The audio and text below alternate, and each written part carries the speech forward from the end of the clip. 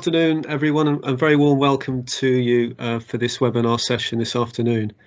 Now that most businesses have reopened, today we're going to consider some of the challenges that businesses are facing and hopefully answer some of the questions that have been submitted in advance of the webinar today and those that will be submitted during the call.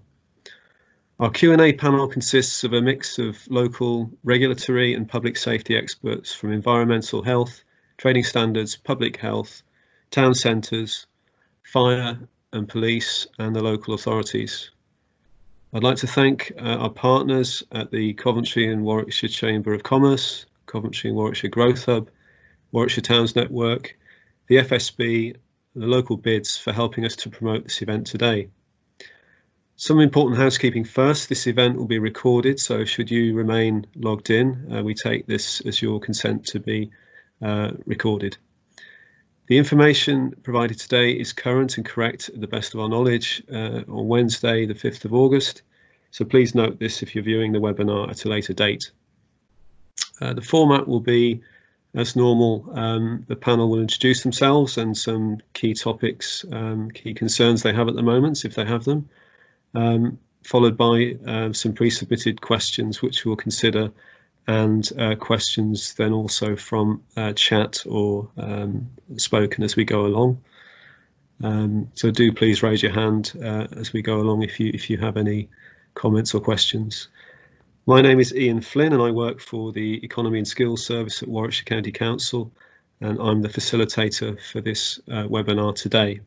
I'd like to introduce now our panel and we'll start, if that's okay, with Daryl. Good afternoon, I'm Daryl Townsend of Warwickshire Fire and Rescue Service Fire Protection Department. We deal with all the fire safety requirements for businesses and non-domestic premises.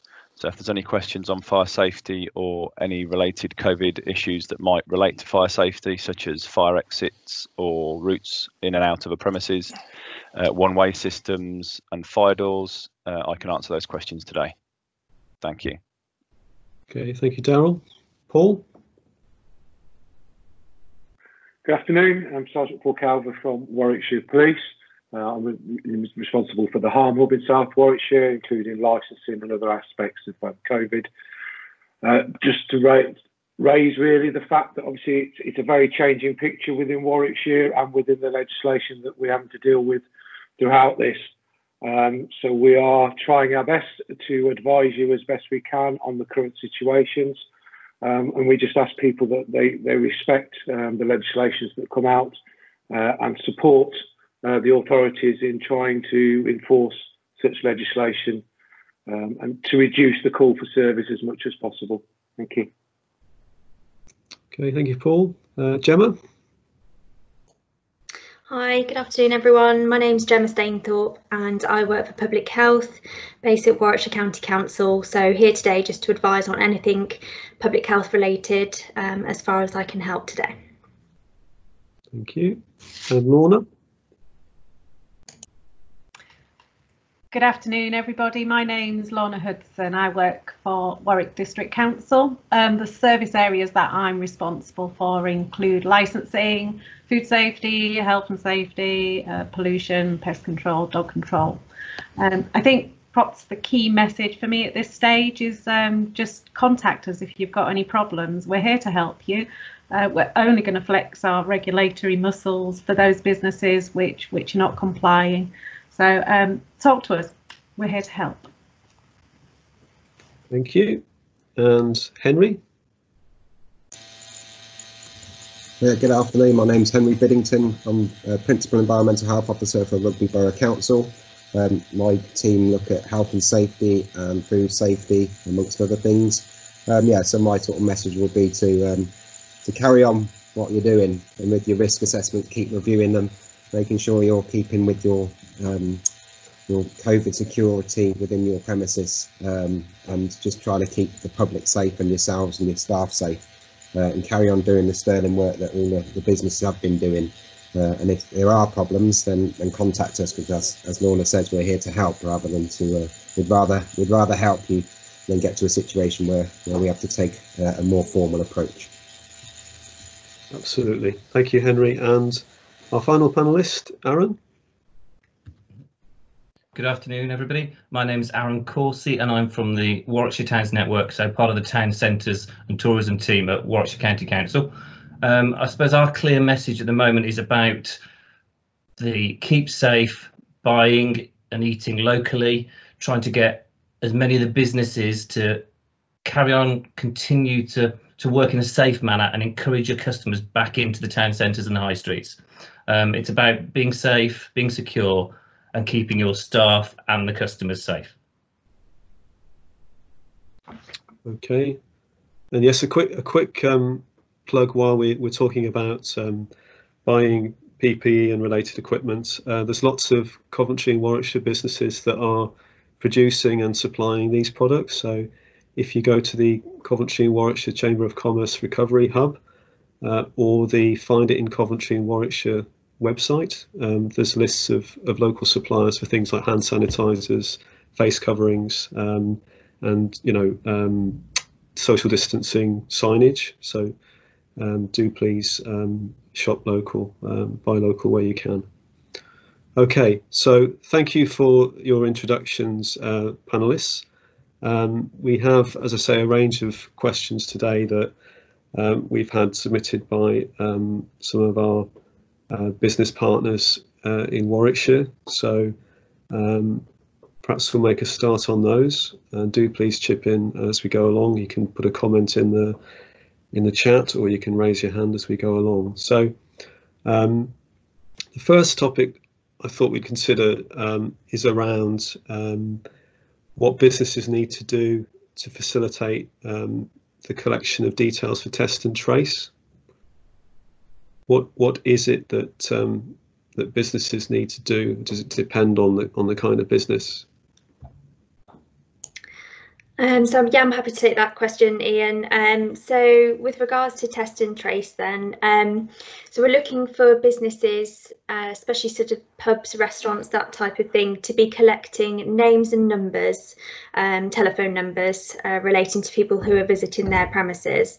Reason being, obviously, the more timely we can react to any potential positive cases that are emerging in the community or in a certain setting, the more quickly the NHS Test and Trace service can really sort of bottom that down and stop it from going any further.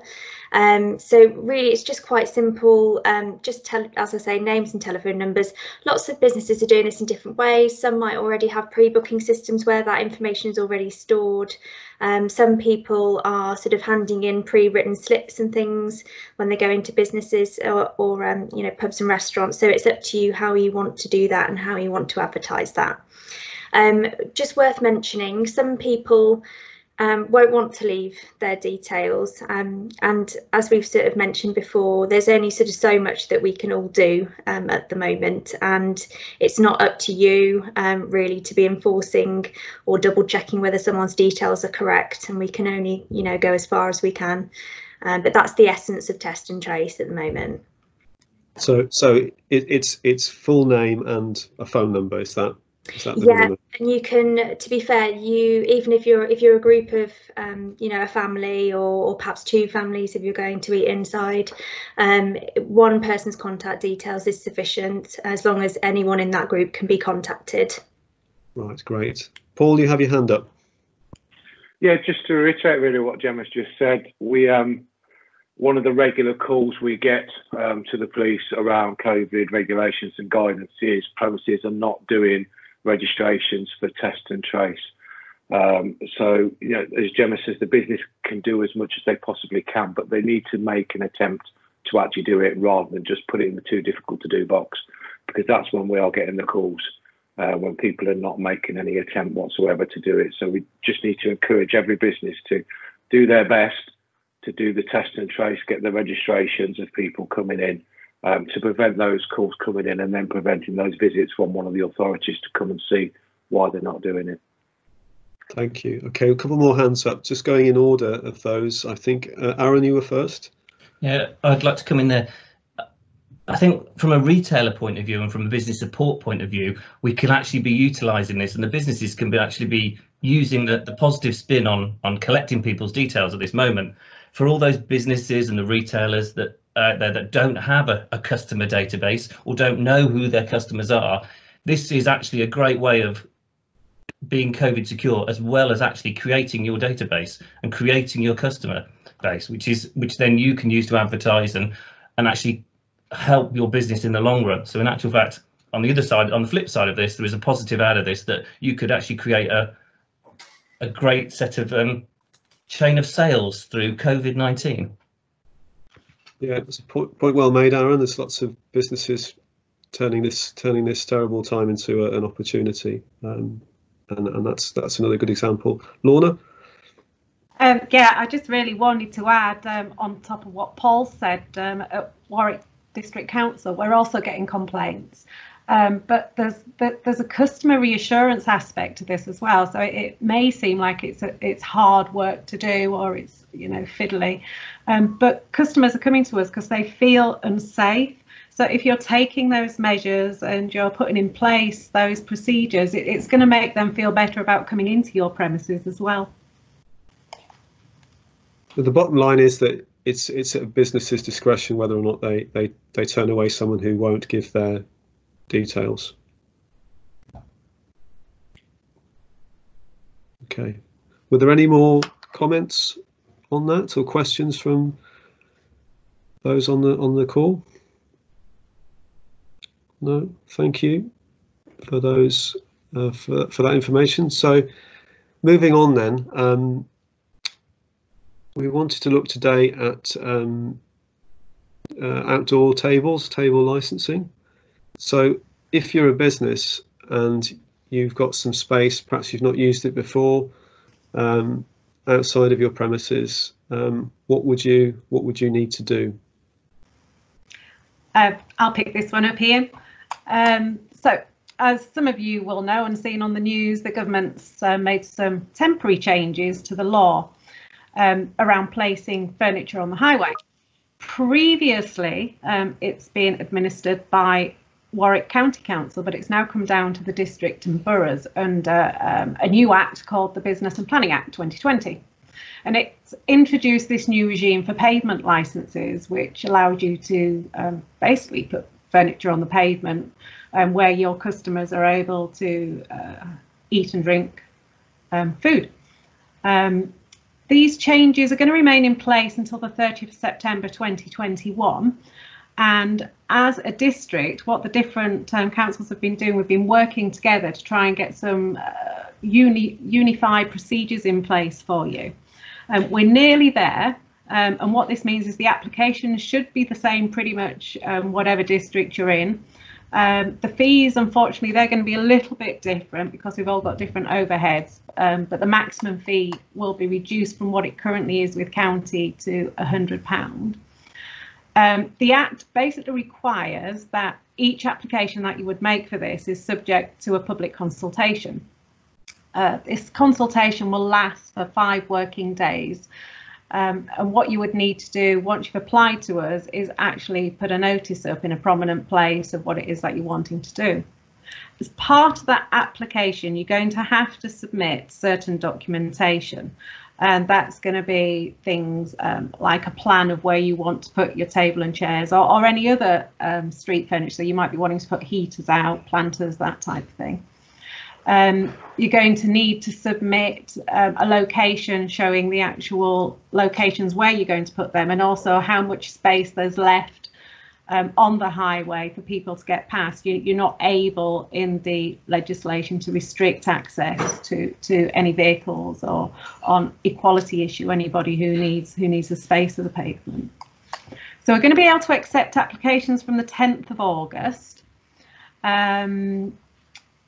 Along with that application, you're also going to have to supply a sample of a photograph of the actual furniture that you want to put out on the highway. What other things there you're going to have to do?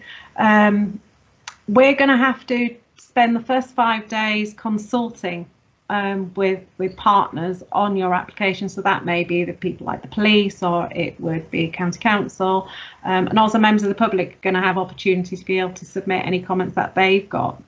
So after that first 5 working days, there's then another 5 working days where we have to determine your application. If in that time we're unable to determine your application, it's deemed as you've got consent. But on the back of that, there's then other things that we're able to do if there are problems being caused, where we can revoke a licence, etc. If you have a look on our website, we've also got a link to the government guidance. I would strongly recommend you have a read through that before you even submit an application, because in there you'll see that there's mandatory conditions which are national across the board. Everybody in the UK is going to have to comply with those conditions. And you'll also find a list of what we've agreed across the county for our local conditions. Has anybody got any questions about that? We've got some further comments. I think, Paul, you were first up with your hand. Yeah, just to reiterate some of the things Lorna was saying. Obviously, the police will be consulted on all the applications that come in. And obviously, we will be quite interested in ones where there's alcohol involved in the pavement licences and things like that. So, you know, we will be looking for people to put certain things in place to prevent alcohol moving out of certain areas and things like that when we're looking at those sort of areas. And also just another thing really, because I know from around the country there has been some strange applications that are coming for pavement licences and things like that. So we just ask people to be realistic of what they're applying for. Don't be asking to put a table and chairs smack bang in the middle of a highway where there's traffic and the roads are open and things like that. Because obviously that will get refused on the grounds of safety and things like that. So just make the applications sensible. Make sure you've done the measurements as well to make sure you've got those distances for people to pass those areas, because we've already seen a couple that are coming through county where they're leaving minimal distance that's not sufficient for things like wheelchairs or things like that. So to make sure that, and obviously once you get your licence, look after it, because obviously there is a revocation procedure. So once you've got it, look after it, comply with all the conditions that are on it, whether it be the standard ones or bespoke ones for that area. Look after it and comply with it. Thank you. Thanks, Paul. Henry? Well, yeah, I was just going to reiterate, I think Paul's kind of covered that to a certain extent with the in the guidance to once you've had your licence, obviously you need to make sure it's the conditions are followed, because there is a process where it can be revoked, although obviously that is a process we work through with the businesses. The other thing, yes, the consultation period will be also with the other environmental health departments, so looking at things like noise. So if you're in a residential area, just you need to be aware of, you know, of how you may have impact on residentials and things like that. So there's just things you need to consider when you put your application in, just to make sure that you've thought about how you're going to have an impact. And whilst we want to encourage businesses to expand out and be able to act, to have more capacity, so that improve the businesses, we also don't want to have a negative impact on residents or other businesses within the area. So it's just about sort of behaving responsibly, I suppose, within the application and once you've got the licence in place. So the application needs to be made to the district or borough council. So that might be North Warwickshire Borough, it might be Nuneaton and Bedworth Borough, it might be Rugby Borough, it might be Warwick District Council or Stratford on Avon District Council. If you don't know your which local authority your business is in, you can check online. But if you're still not sure, you can email us at business@warwickshire.gov.uk. And I wondered, panel, is if while you're putting together your application, is there somewhere you could go for advice before you submit that, or what would be your suggestion? I was just about to say, I'll pop a link actually on the chat website for where the government guidance is. And I think most local authorities are getting some advice up on their own websites as well of what people can do, and also what the different conditions are, including enclosing the actual area with barriers or planters, that type of thing, and the measurements that would need to be done. But for now, I'll pop a link on the questions. Yeah. And obviously, if you're paying business rates, it's the authority that's issuing the business rates bill that you need to speak to about this. Okay, thank you all. Any further comments on this at all? No, thank you. And I see Lorna's added the link there in the chat column. Okay, so moving on, and of course, much discussed in the news in recent weeks, local lockdowns. We've been asked what the process would be, how that would work, hopefully this won't happen, but should that be necessary in Warwickshire, what would the process be? Okay, so yeah, I'm happy to answer this. As you can sort of see from around the country in different situations, there's many different situations that can arise, which might cause things like local lockdowns or even sort of a wider region, etc. So from Warwickshire's perspective, we have a Coventry and Solihull and Warwickshire partnership, which is joined up, and there is an action plan in place for if a lockdown situation were to reoccur. Obviously, it's not anything that anybody wants. There are many different levels and triggers from looking at the action plan. It could be, for example, things like a cluster within perhaps a business or within a smaller kind of area would result in closures of perhaps premises rather than the wider community as a whole. If numbers were to perhaps rise within a certain community and you can see clear clusters, then the advice might be different, and you might look at sort of locking down sort of local towns and things like that. And then ultimately, as we've seen in certain areas of the country, if numbers really do start to spiral out of control within certain regions, central government will step in and will offer that advice and sort of start and put that lockdown in place where they think it needs to be. There's lots of things that can trigger it. There's lots of things we're looking out for, our neighbouring areas, seeing what's going on there and how numbers are looking, but ultimately trying to prevent that from happening. And the best way that we can do that and work together is to really try and maximise this test and trace programme locally as much as we can. Another bit of advice I'd just sort of like to mention as well is we're asking now businesses to get in contact with us at the County Council, public health team here at the County Council directly if 2 members of staff are tested positive for COVID. So within that situation, normally Public Health England should be contacted immediately, and we're asking that our local team is contacted as well. I'll put the email address in the little chat bar, but it's phadmin@warwickshire.gov.uk. And the reason being, we'd like to really try to act as quickly as possible when cases do emerge in the local community and really try and get on top of that even more quickly than we're trying to do already. And by doing that, we're really trying to support the local community and local businesses for not going into a future lockdown if we can help it, and that is the best way that we can go about this. So again, that's just sort of stressing that process as well. And I suppose, Gemma, it's difficult to say how much warning we would get.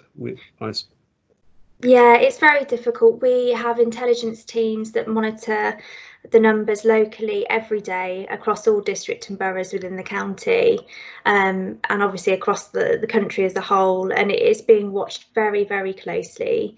It's very difficult how quickly sometimes outbreaks and clusters come about very quickly, and it's a case of needing to act in appropriate sort of measures as to what the size of the outbreak is and what situations that's occurred in. It's very difficult to predict the future and say what might happen and what particular scenarios we might find ourselves in, but all we can do is try and sort of stick to the measures that we've been undertaking so far and try and be as transparent with Public Health England and Public Health Warwickshire, local authorities, district and borough representatives as much as possible. And then whoever makes the decision, I guess, whether it's local or national government, they would put a news release out through the media.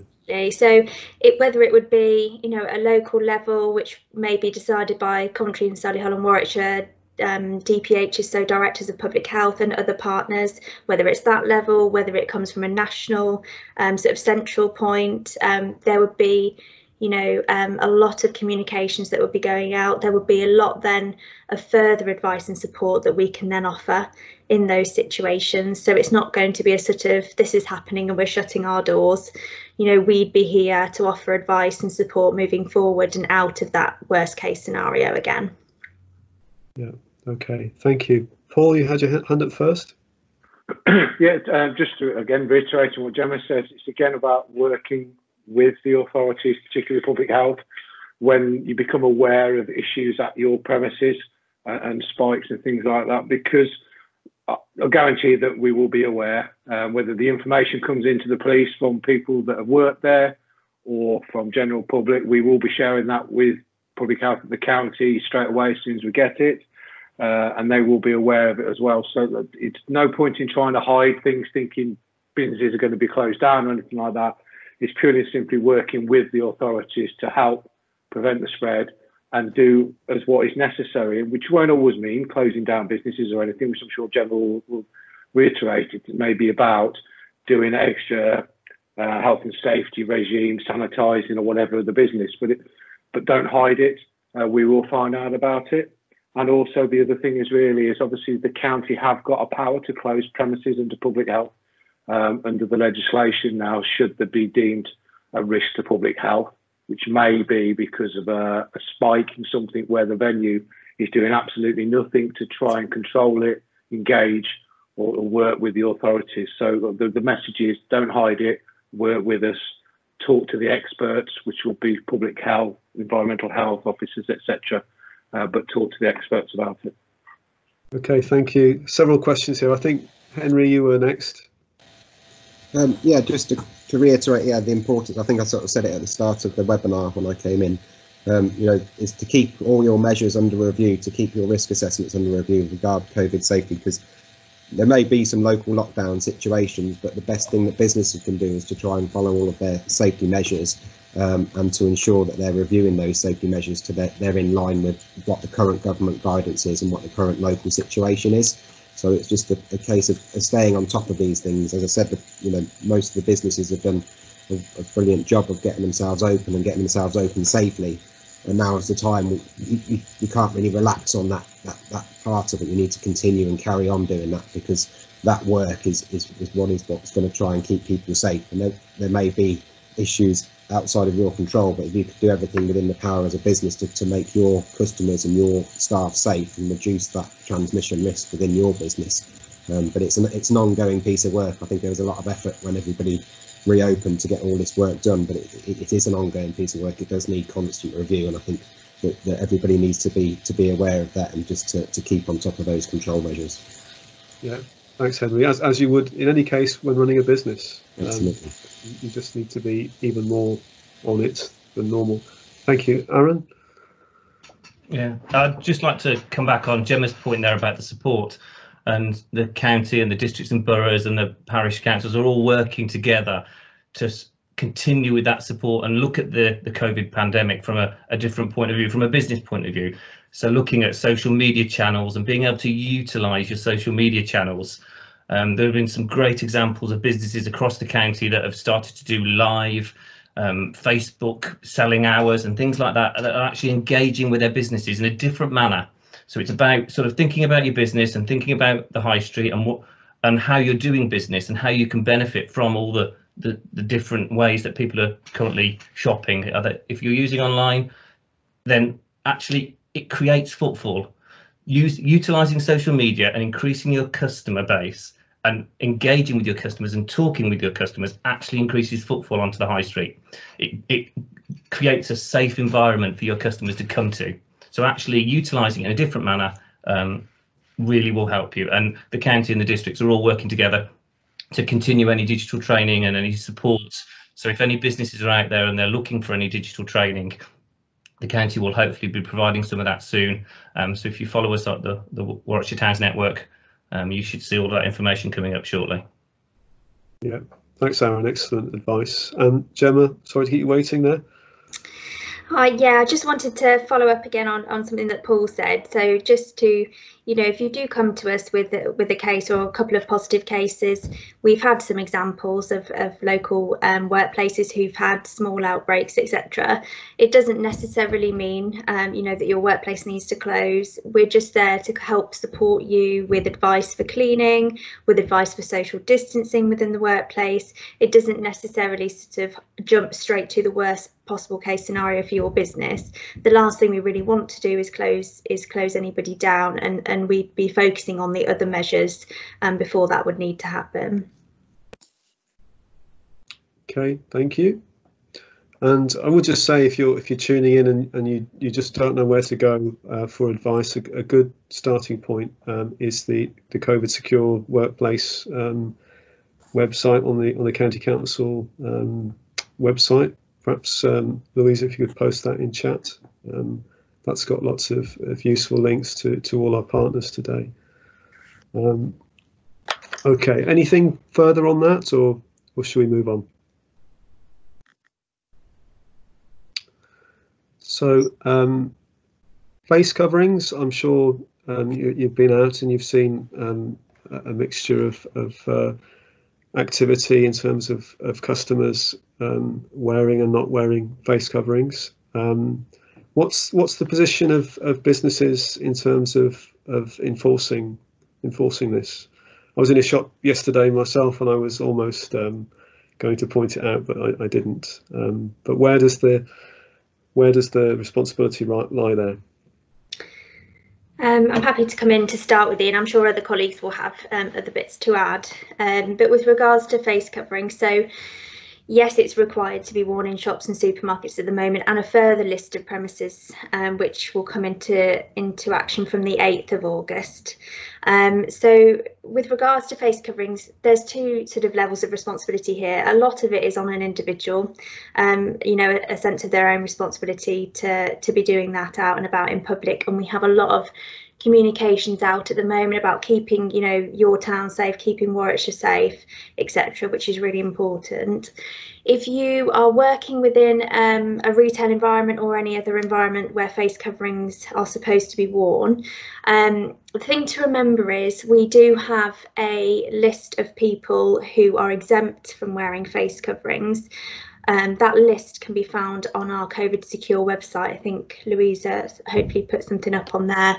And so it's about being mindful around the fact that there will be some people who will not, it will not be appropriate to wear a face covering.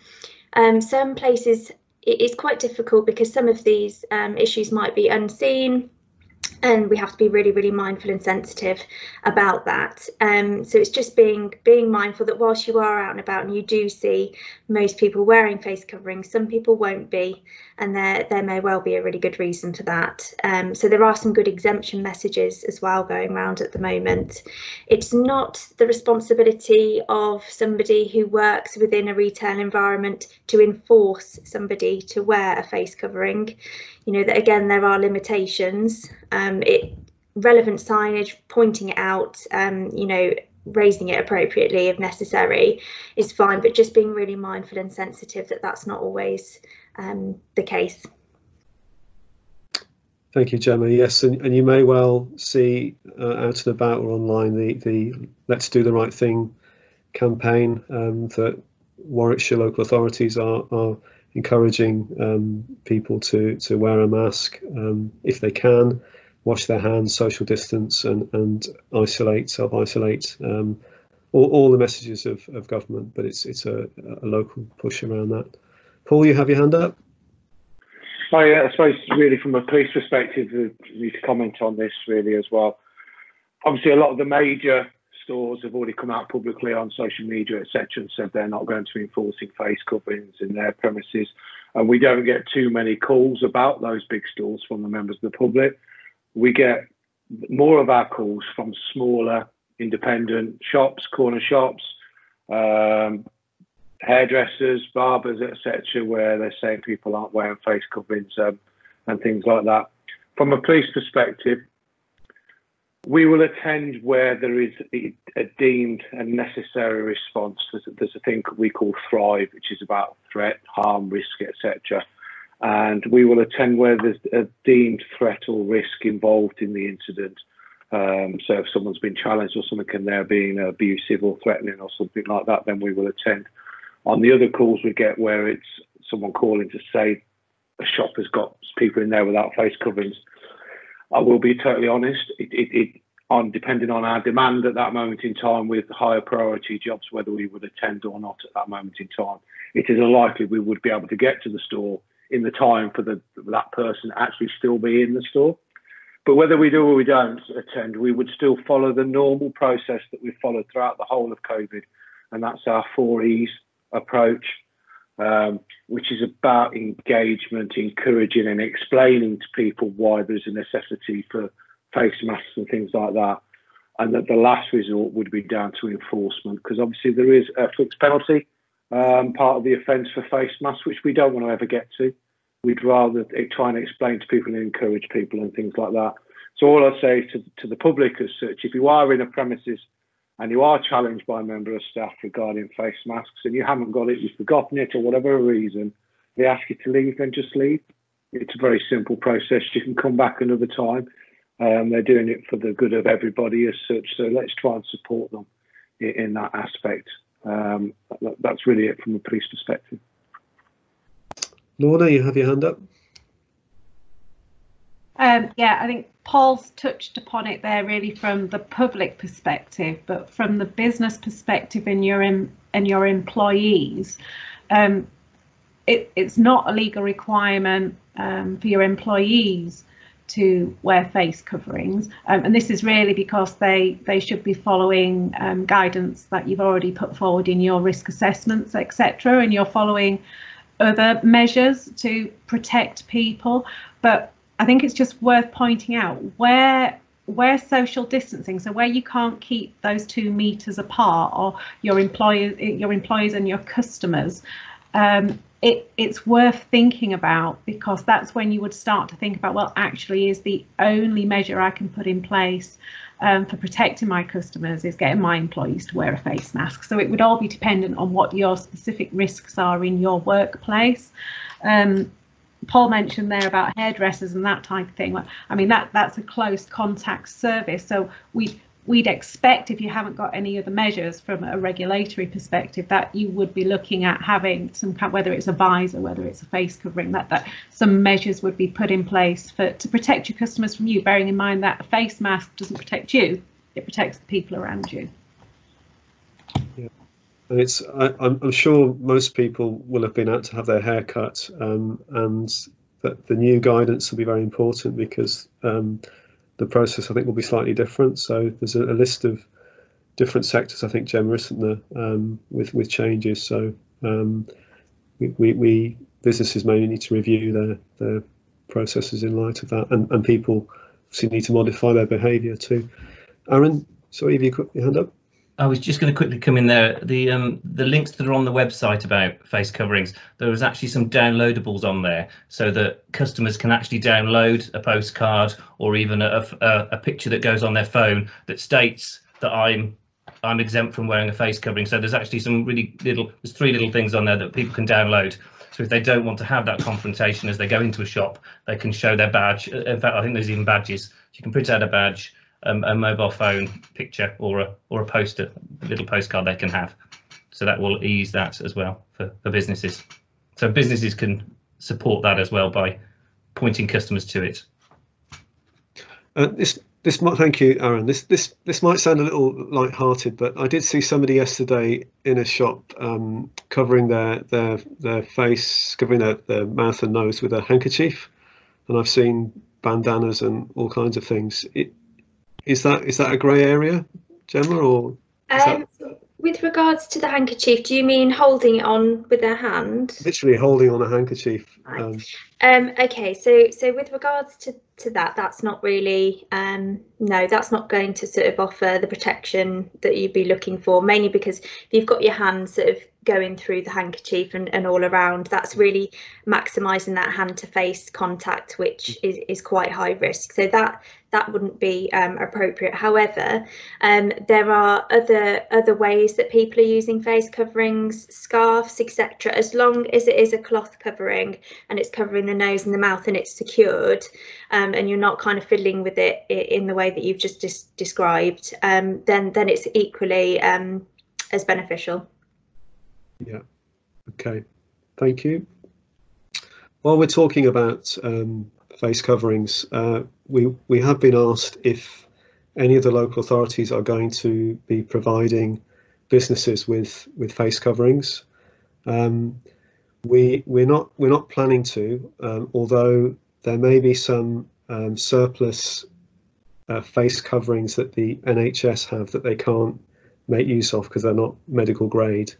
And if those do become available, then we will try and pass those out to the voluntary sector and to priority micro and small businesses. But there will be a limited amount of these, and clearly they're not going to touch every business. But we will try and work with BIDS and other local partners to identify key sectors that could benefit most from that.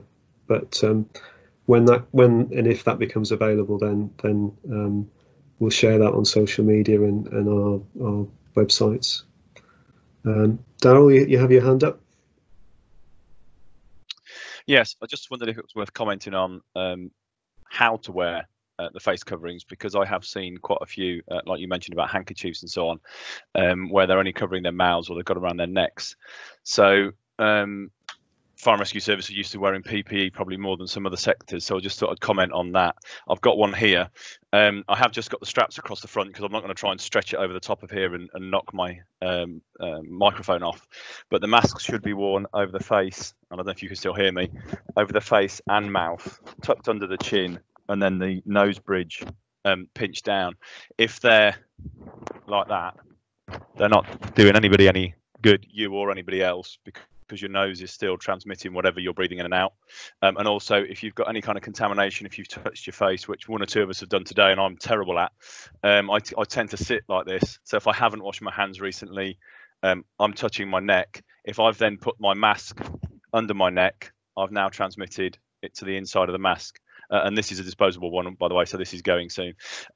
So on and off the face all the time, or backwards and forwards with it and under the face or on top of the hair, you're just adding contaminants to the inside of the mask. So it's put it on in a clean environment, put the head straps over, get comfortable, pinch the nose down, but make sure it covers the whole of the face and not just part of the face.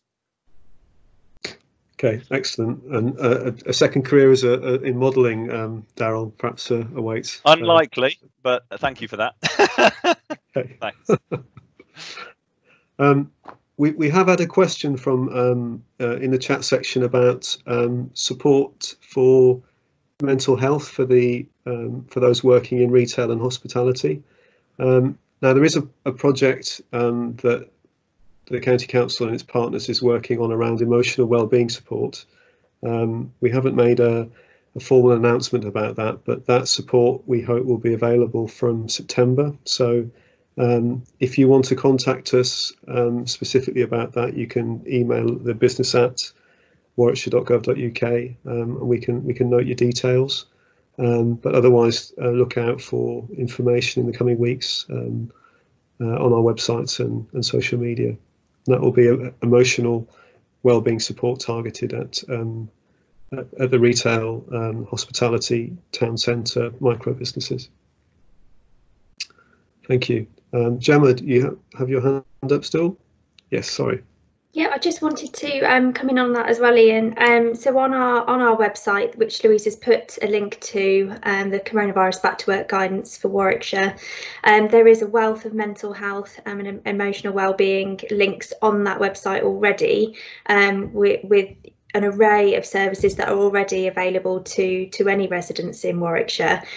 So whilst we're sort of waiting for the other bespoke service to become available, please do direct people to those really valuable helplines and services. Yeah, thanks, Jim. That's an excellent point. Yes, don't wait for that. Do use what's already available. Don't put it off. Thank you. So one question we had around the need for the provision of hand sanitizer in retail premises. So some, or most, seem to have it. Some don't. Is it an issue if they don't? Yeah, I'm happy to come in on that one. So with regards to hand sanitizer, it is a really, really important part, I think, of any business in any setting at the moment. It's a really brilliant way to ensure if people are requested to use the hand sanitizer on entry to any business and on exit as well. It's a really, really important tool that you can use to almost reassure yourselves, other customers, etc., that people coming in have clean hands, which is a really, really important part of the battle here.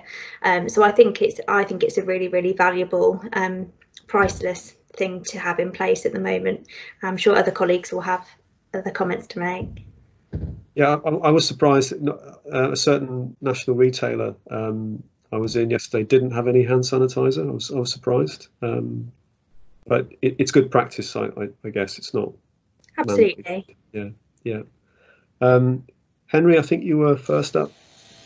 Well, yeah, just to add on, yeah, I think it's absolutely good practice for you to give that option for your customers and to ask them to do so. Like many businesses, that will be part of their COVID secure risk assessment is how they prevent the transmission of COVID within their business. And one of the key ways of doing that, one of the controls as part of that risk assessment, would be to have the hand sanitizer stations at the front of the premises. So often it will be incorporated in part of your risk assessment anyway. So yes, a very, very good thing to do, and highly recommended as part of your risk assessment and part of your control measures. Thanks, Henry. Lorna? Yeah, it just links on to what Henry's just said, really. Just it's a reminder, or just letting people know that the government have produced a raft of business guides which cover a whole range of different types of work. And part of that, they've produced a document which is called 5 Steps to Working Safely. The first step's carrying out the COVID risk assessment that we've all been talking about, but the second step is developing robust cleaning, hand washing and hygiene procedures, and it actually states in the guidance providing hand sanitizer around the workplace in addition to washrooms is really good practice. So yeah, have a look at them. I can put a link to them on the chat site as well there. Okay, thank you. Any other comments on that? Okay. So do review the chat and the links that have been included there. Another topic that we've been asked about today, for this webinar today, was around the availability of discretionary grants, whether there are any of those still left, and what's the process. So just to give you a headline, the government's, as you probably know, allocated billions of pounds for local authorities to pass on to their local businesses, and Warwickshire local authorities have allocated 91% of the funding made available. The national average is nearer 85 or 86, so there's good performance locally, and that's 112 million pounds of discretionary grants. There is some money still available if you're a business and you think you might be eligible, but there's different deadlines depending on which local authority. So I would suggest, if you're not sure, to go to the Growth Hub website, the Coventry Warwickshire Growth Hub website, which will direct you to the right site, depending on which local authority you come under. Also, Warwickshire is allocating £4 million to aid business recovery through various routes. and we're also increasing support for retail, tourism and hospitality businesses, and focusing some of our specialist advisor support for those sectors. And there will be grants, not for PPE to purchase, but for businesses needing support to repurpose or pivot the business. So buying new equipment or improving their website, these kind of things. And we understand there's further support coming from grants from the government by the growth hubs to support with the tourism sector, and also some help with specialist advice. But as always, if you keep checking social media, check our website, you've got the link, or check the Coventry Warwickshire Growth Hub website. All of the information will be there. Getting towards the end of our session today, I wondered if there were any other questions from our guests on the call today. Something we've not touched on, Aaron, perhaps it's a good time to talk about some of the programs that we're doing to encourage people to buy local and shop local. Absolutely, yeah. I suppose hopefully many businesses have seen through their town champions or the districts and boroughs and the town councils, we've currently got the hashtag Buy Local campaign running. So there's many videos for each town that have gone out. Happy shopkeepers and retail businesses and service industries waving at the doors to say, look, we're open. So I think on average about 85% of the high street and the town centre businesses are open at the moment. So it's a campaign to get the awareness out there that the businesses are open. It's a different kettle of fish at the moment. Retail isn't what it was 6 months ago, and it's about being safe, taking your time when you're out there, planning more time in the day to go and visit the town centre, etc. So those videos are out there. We've had, I think there's about 150 businesses across the county that have been featured so far, and we've got a lot more videos that have been sent to us. So we're hoping to be able to create further videos and more videos on that and get them out there. So yeah, there's that one campaign, and again it sort of bolsters the Eat Out to Help Out campaign as well, and as well as the Wear It for Warwickshire campaign for face coverings. Okay, thanks for that. Some supportive comments in the chat there. For those Ian, sorry, can I just come in briefly on discretionary grants? I think some of them are actually quite near the end of their application phases. So I know, for instance, some of them are the 9th of August, the 10th of August, etc. So if there are any businesses out there and you're thinking about it, you need to get your skates on, because I do believe some of the individual boroughs, districts and boroughs are closing soon for any phases they've currently got open on the websites. That's right. North Warwickshire, I think, closes tomorrow. And then, yeah, there's various dates. I think Rugby might be the 9th, I think. That's right. Warwick's the 14th, so they're all very close. And then Eton is the 10th. And I think Stratford may have already allocated all of its discretionary bonds. Yeah, but obviously, if you're not sure, check your district or borough website, or go via the Growth Hub. But yeah, you may be watching this in 2 weeks' time, and of course it'll be too late then. So some positives today, and lots of work for us all to do as businesses and as local authorities and regulators and public health colleagues, public safety. So just keep on the good work, and we'll avoid any lockdown issues, hopefully, in the Warwickshire, Solihull, Coventry area. Some fingers crossed there. Anything else anyone wants to add? No? I suppose it's just about being proactive, prevention, sanitize your hands, and just be positive, and have that attitude that if we don't go into lockdown, it's because we've been preventative. We've done everything that we should be doing, and we're covering our faces. That's what it's about. Excellent. Yeah. Great. Well, thanks very much all for joining us today. some great ideas and advice. Thank you for those questions that were submitted.